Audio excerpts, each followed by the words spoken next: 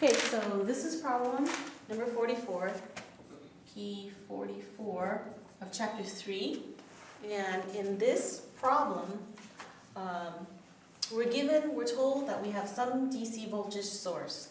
And we're asked to find the internal resistance of the internal voltage of the voltage source and also the internal resistance of the voltage source. So we're going to look for the Vs. The voltage source itself has some internal voltage, which we can model in series with its own internal resistance. So we have some Vs and some Rs. Okay? And in order to find those, we have to have some information. We have two unknowns. So what we're given is that we're connecting a voltmeter to that, and we get a certain reading. The voltmeter itself has 10 megaohms of internal resistance, which is pretty typical. So when we're connected, we're told that when we connect to the voltmeter has its internal resistance. And remember, to connect or take a measurement, we connect in the voltmeter is connected right here. And if I can draw a resistor, we have 10 megaohms of internal resistance from the voltmeter. And when we do that, we get a voltage reading of 50 millivolts. So that's the first piece of information we have in finding what that is. And the second piece of information we have is, well, then we do something else. We take the voltage source with its unknown voltage reading and its unknown internal resistance, and then we connect it to a 15 mega ohm resistor, and then we get a different reading. Now this is connected in parallel with the voltmeter, which has its own 10 mega ohms of resistance, and then when we do that, we get a reading of 48.75 millivolts. Okay?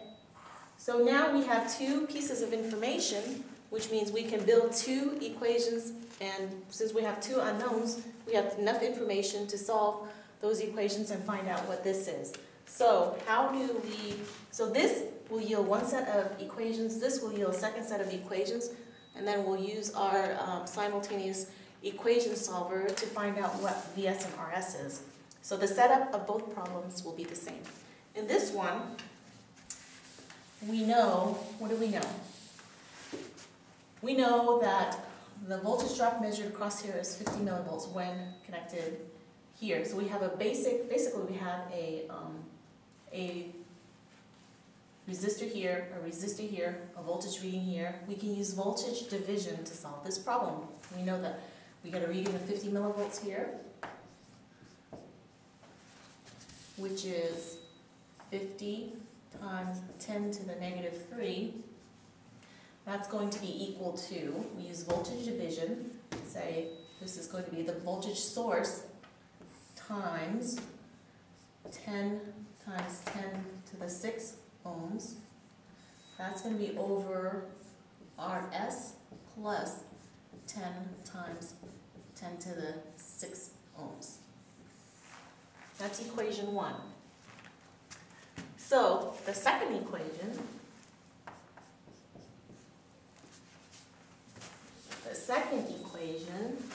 is going to come from connecting the 15 mega ohm in series with the reading here, and then we take a parallel reading across here with our voltmeter, and we get 48.75 millivolts. So the only difference here is we have to consolidate this into one resistor before we're able to use voltage division. So 15 in parallel with 10 is going to be 1 over 15 plus 1 over 10. Raise that, invert that, and that will give you 6 mega ohms. So we can replace this with 6 mega ohms. and then use voltage division here.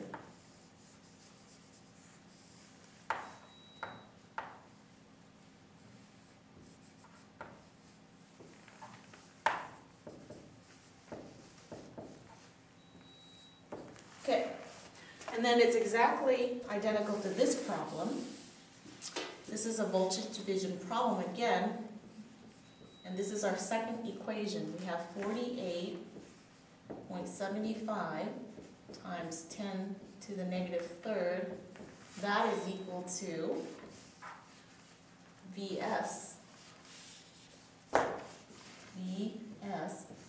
times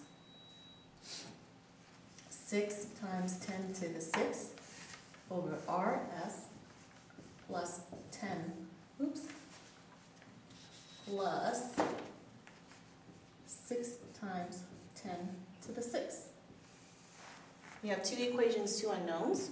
We can rewrite, do cross multiply here, right? So let's park this one up here. Our equation number 2, we're going to park up here, 48.75 is equal times 10 to the negative third is equal to Vs, 6 times 10 to the 6th over Rs plus 6 times 10 to the 6th. Okay, that I'm going to take care of in just a second. Here, let's distribute the Vs through. This becomes 10 times 10 to the 6 ohms Vs. Now we cross multiply to solve this, right? This gives me 50 times 10 to the negative thirds Rs, plus this times this will give me 500,000. Negative 3 plus 6 is 3. 50 times 10 is 500. That gives me 500,000 is equal to 10 times 10 to the 6th Vs. I'm going to bring the Vs here and bring the 500 over there. This will give me 50 times 10 to the negative third Rs minus 10 times 10 to the 6th Vs is equal to negative 500,000. That's equation number 1.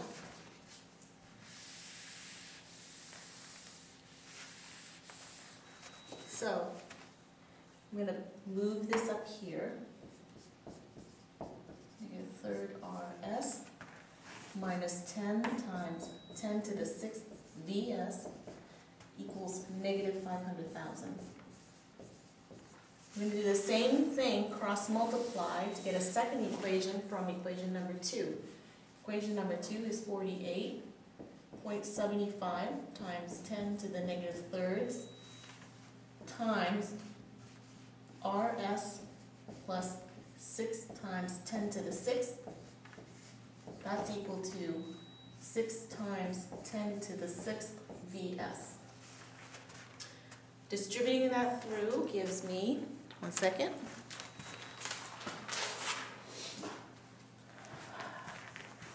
well, this gives me 48.75 times 10 to the negative third Rs. This is going to give me 6 times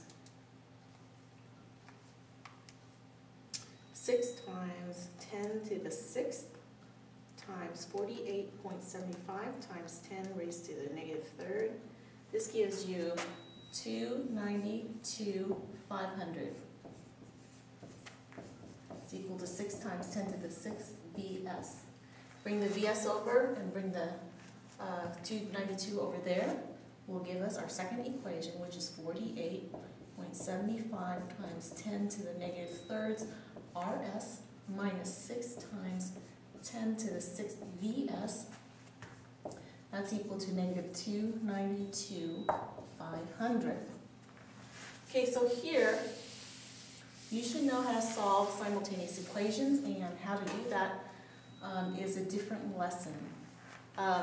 But more importantly, we have Rs, 2 equations, 2 unknowns, and we use our simultaneous solver to solve that, or you can use whatever you feel like or are most comfortable with, but I like to use the simultaneous equation solver to do that.